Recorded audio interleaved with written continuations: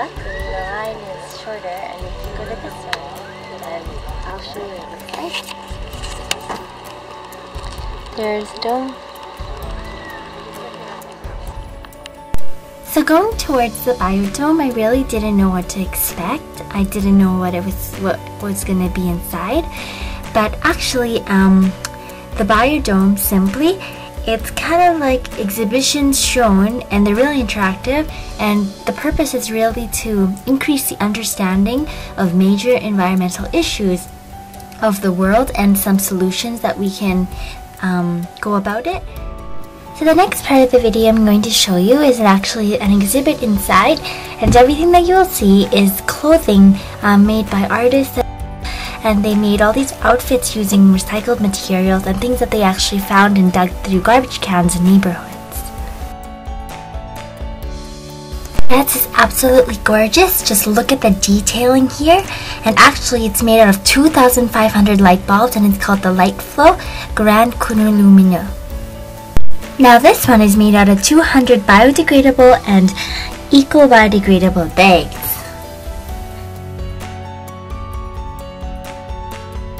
Cool, huh? This one, guess what, is actually made from 2,000 shotgun shells and as well fabric.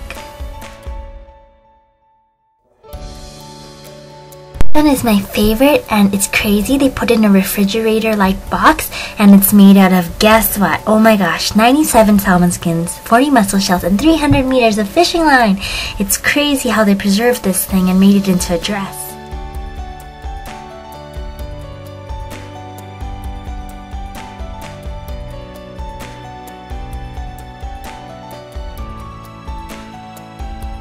Airbags, 2 headrests, 2 seatbelts, 1 piece of carpet, leather from 2 car seats, 1 tire, and 1 baby car seat buckle were all used in this creation. Next one is actually made of, I believe, pill capsules, and it took 75 hours of melting, and the temperature is between 150 degrees Celsius to 190 degrees Celsius of the melting point, and it weighs exactly 91 kilograms. You guessed it, that is the Arizona green tea, and it's made out of 75 cans and 1,114 stainless steel rings. Very cute, it's made out of 1 poutine container, 2 coffee cups, 2 TV packages, and 1 street vacuum bin.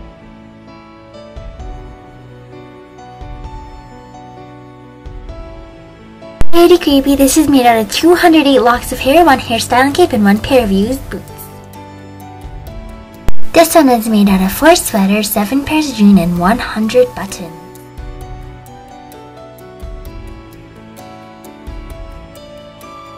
This one is made out of 36 computer mice, half a computer keyboard, and 120 cables.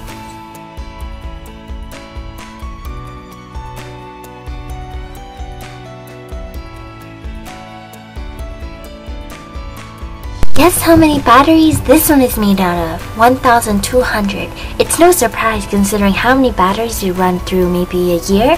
Cameras, remote controls. I'm not surprised about this one. Confused? I was too. This one is 800 meters of videotape, VHS and beta, 800 meters of audio tape cassettes, 2,000 slides, 2 seconds of 35mm film.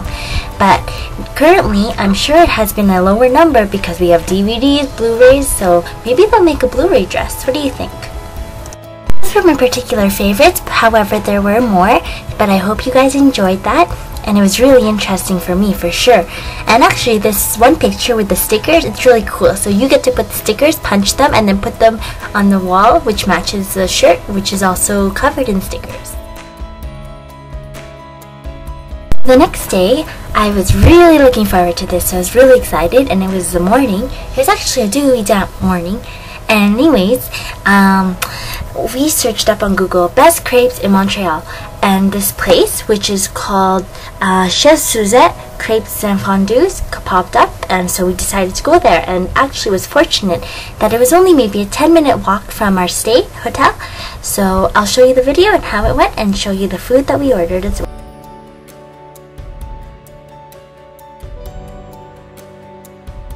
Firstly, let me start by saying the place was so cute from the outside, and I wish I took a picture. But when we went inside, it was small and cute, as like I said, and the menu was really organized, and it was all sectioned off with dessert, the dessert crepes, the meal crepes, either the ham, or really what really tickled your fancy. So yeah, it was really easy to navigate, and let me tell you, I did not know what to choose because there were so many delicious looking items, but what I knew, I them all, and they were really good, but they're a little less fancy, and they're put in a paper cone, and they're still delicious, but these ones are really different. There's a bit of an exquisiteness about them, and they're laid out on the plate, really nicely presented, and a little cilantro here on the side really adds to the flavor, and some spices and herbs that I really don't know, but my taste buds will love them. And you can see the mushroom sauce dripping down. And a little review about it is it was so creamy, but I will talk about this later. And the bread was so fluffy and light. I mean, it was filling, but not to the point that you feel bloated or you can't take anymore. So it was very light on the stomach and really easy to digest for sure. And just the flavors, it was like a concoction inside your mouth, which was so nice. So these were the only crepes I had in Montreal, but they were really definitely worth it. As you guys can tell, I get really excited talking about food.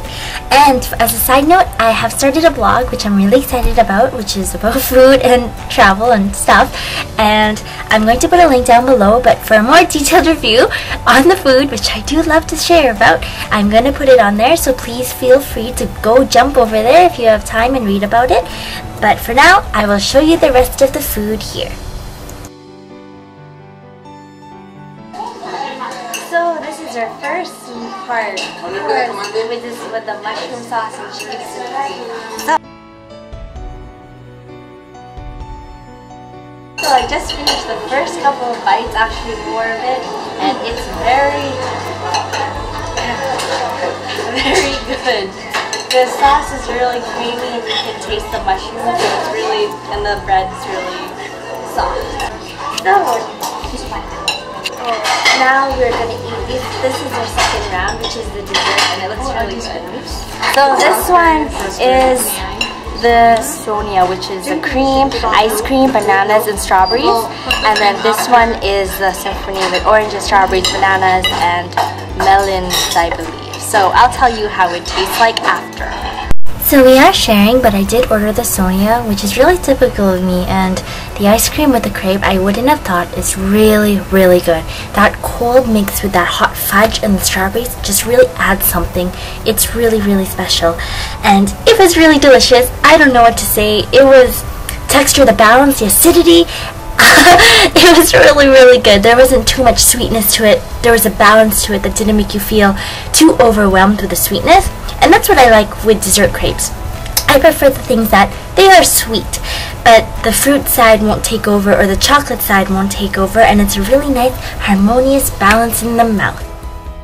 The next one isn't particularly something I would choose, but my family members ordered this one, and it's primarily just fruit.